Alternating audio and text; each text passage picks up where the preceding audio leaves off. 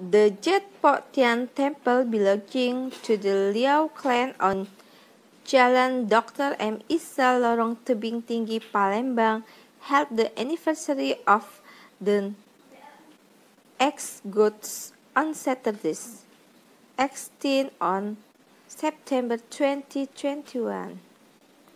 The head of the Jet Temple, Tian Alam, said the celebration began with the cut leg ritual, followed by Chok Siu and Kokun afternoon.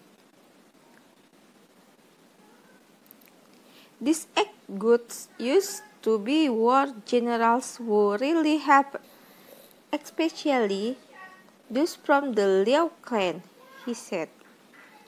Nature revealed that during the celebration of the birthday of the god this time, because it was still in the atmosphere of COVID-19, there was no celebration, only praying rituals.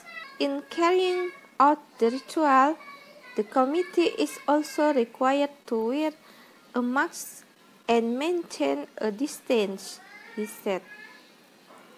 Nature also revealed that the Tian Temple was built during the Dutch colonial era. Initially, the shape was a hut, but gradually it was built to become what it is now, he explained it. Hari ini ritual apa di kelenteng Marga Liaw? Ya, ini ulang tahun 8 Dewa. 8 Dewa apa? Iya, jadi sekaligus ulang tahun kan jadi satu.